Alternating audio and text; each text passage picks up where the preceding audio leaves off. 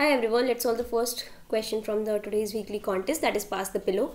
So in this question we are given n people standing in a line labeled from 1 to n, and the first person in the line holding the pillow initially. Every second the person holding the passes it to the next person standing on the line, and once the pillow reaches the end, the direction changes and people continue passing the pillow in the opposite direction. For example, one pillow reaches the nth person, pass it to the n minus 1th and to the n minus second person, and so on.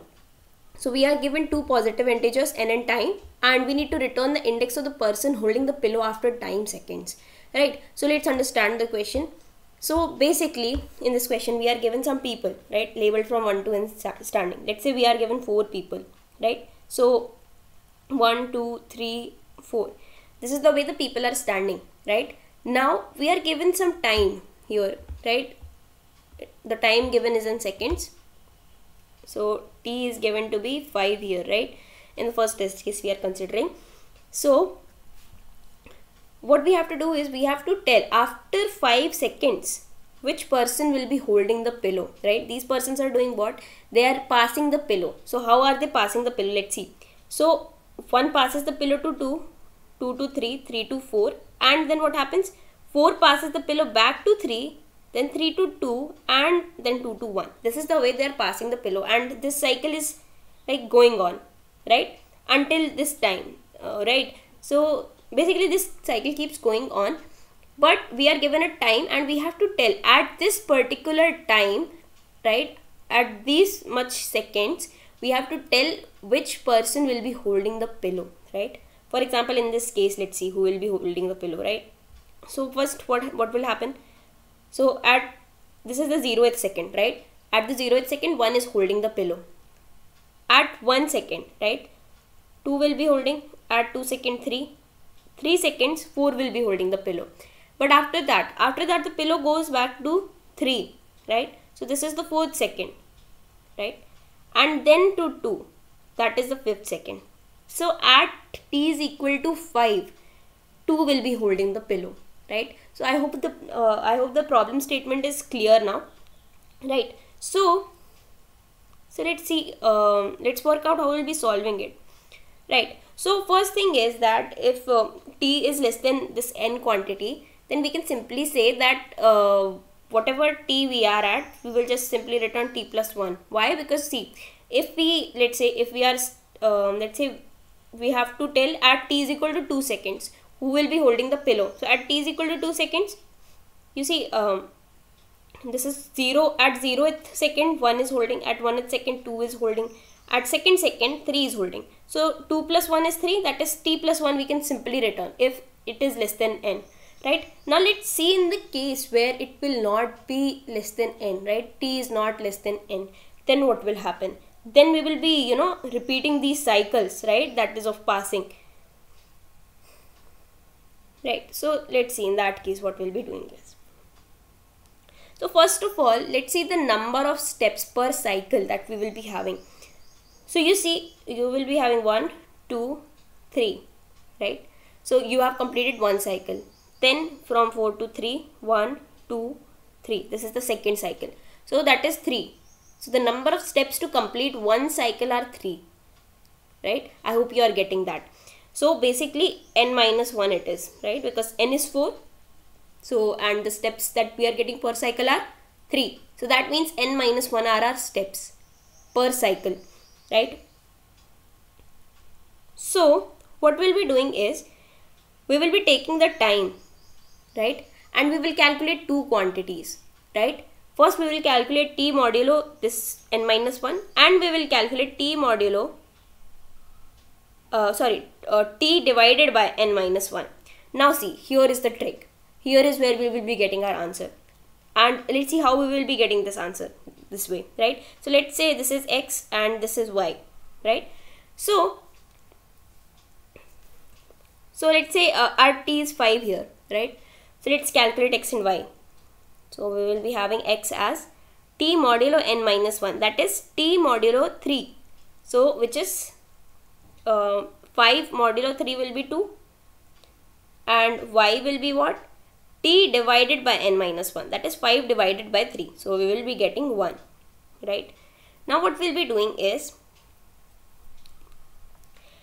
if this particular y quantity, right, if it is, we will be having two cases, right, whether this y quantity is even or if this is odd. Now if this y quantity is odd, we will return n minus x, right?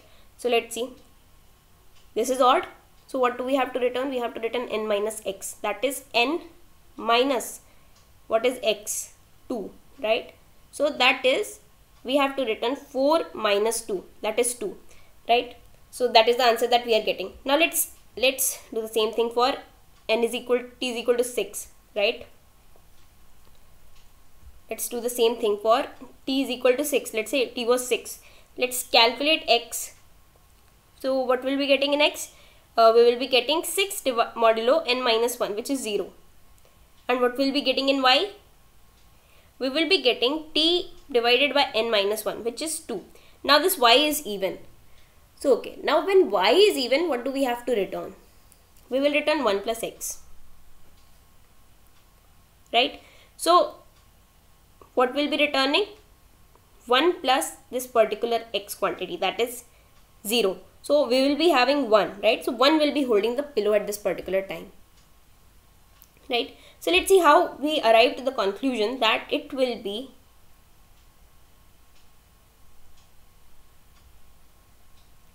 n minus x or 1 plus x, right? So in cases, let's consider another test case, right? Let me remove all this. Let's consider another test case. Let's say we are given 8 and the time is given to us as let's say 10, right? This is the time, and this is 8 that is given to us. Now let's draw the people, that is 1 2 3 4 5 6 7 and 8, right? So now again we will do what? We will calculate these two quantities x and y, because this time is greater than n, right? So what was x?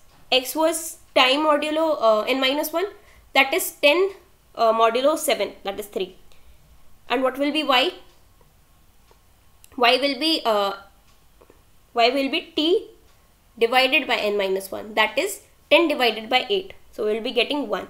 So we said in cases when this is odd, this y is odd. So when this y is odd, we will be returning what? N minus x, right? Why are we doing n minus x? Now the logic is simple, that see, in this particular case, so this y is what? This is the number of cycles, right? This is the number of cycles that we are calculating, right? So number of cycles is, it can be even and it can be odd. So if it is even, right, if it is even, that means we are going in this direction.